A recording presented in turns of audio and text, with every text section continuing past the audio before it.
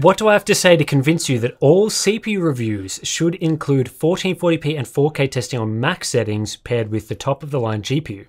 I'm not saying to do this with every game, up to 4 games in each of the high resolutions just for a sanity check for the average consumer. There's nothing you can really say. You are unconvincible, isn't it? Yeah, it's, well, I don't really know how to say much here without sounding arrogant, but we sort of know what we're doing with this stuff, and while you might think it's a sanity check, it's not. While you might think it's useful information, it's not. And you're kind of doing what we would be accused of doing, which is thinking we know best for gamers by giving like a criteria that has to be tested. And I know you're sort of saying just do a couple of games, which I also don't know how that's particularly useful because it would really only, well, it'd only cover a couple of games and be relevant for a couple of games. I can't go about this subject and explain it any clearer than I did in my video that covered this in depth and explained it from every possible angle. Because Watch Dogs Legion, okay, let's pick that game. What quality setting? So ultra settings with a 4090. Who's that relevant for? Like people with a 4090? And then how is that a sanity check? Are you like, see, I told you I could play Watch Dogs Legion on my 4090 with a Core i3. I didn't need the Core i9. Like, it just becomes a bit silly. As I explained in the video, it's a CPU review, therefore we're isolating the component we're testing and looking at that. And you can say, again, it's not that realistic. I want to know what it does at 4K. But you just have to...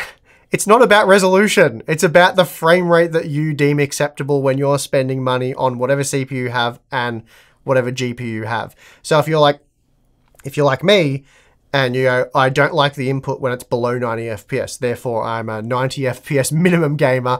I want 90 FPS.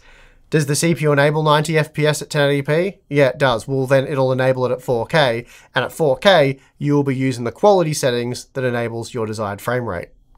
It's that simple, right? And I think with these sort of like, obviously the goal with why people want the 4K ultra settings. Oh, look, it does 30 FPS. Yeah, and they want to show like the GPU limited scenario so that their choice of not spending money is sort of justified and all that. But I think it does gamers almost a disservice by showing that data. It's one of the rare circumstances where I think showing that data is actually worse than not showing it to some degree, because people they want to sort of, what's the best way of putting it? It's like you want to have your opinion validated that the CPU doesn't matter. So you can spend the least amount of money and you save money there. You can put all in the GPU because you go, I'm always going to be GPU limited. Let's just look at the GPU limited results. It's confirmed that I'm GPU limited. There's no difference, which you probably should already know if you're GPU limited.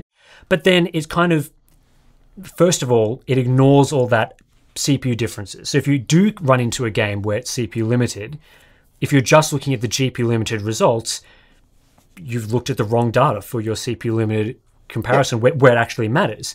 And that may be with a future GPU or future games. You may not be running into that now, but somewhere down the line, you may, even today, like you could have bought a low-end CPU for your 4090 and got away with playing your Cyberpunks and stuff at reasonable high quality settings and not run into something. Then you hit a Hogwarts Legacy type title where you're running it at 4K Ultra with ray tracing, and there are areas that are highly CPU demanding. And you might have made the wrong choice because the only thing you looked at was the GPU, the GPU limited data. And yes, the CPU limited data was still in the review for people to look at, but often people can have a bit of tunnel vision with those things where they've got in their minds what they're looking for, the GPU limited stuff. They ignore the things that are more relevant and they're just looking at that one thing.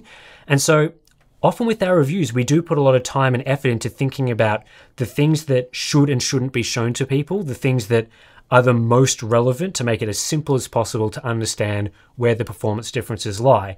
And there are times where showing things that aren't relevant is actually makes it harder for people to understand what's going on. Detrimental for sure. And it's, as I said, with Watch Dogs Legion Ultra at 4K, if it does like 50 FPS, but my minimum is 90, it's worthless data because I won't play at ultra at 4K because I find that awful. I hate the input. I won't play that way.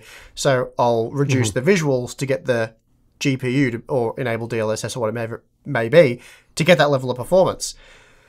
So yeah, I don't know what other way we can put this that you're avoiding, as Tim says, you're avoiding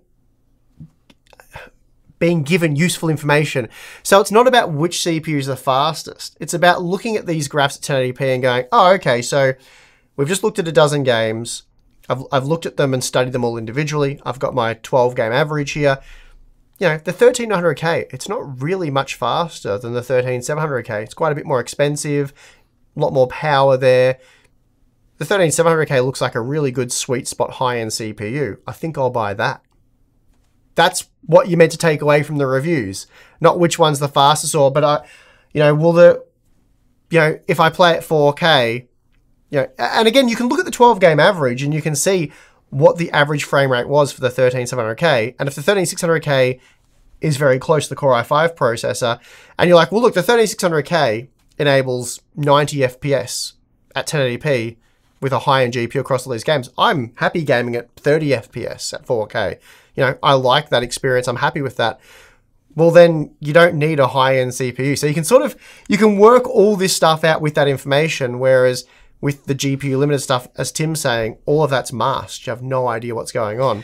But I think it comes down to people wanting reviews to be showing you the exact number that you'll get.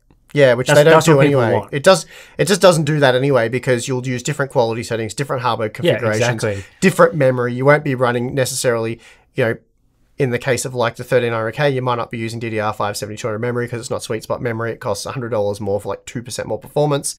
There's a whole heap of factors there to consider. And really we are looking at the optimal out-of-the-box configuration for each part, how much difference is there. And you really, like when we look for sweet spot memory, you're looking for that sweet spot CPU. And it's usually not the 13900K.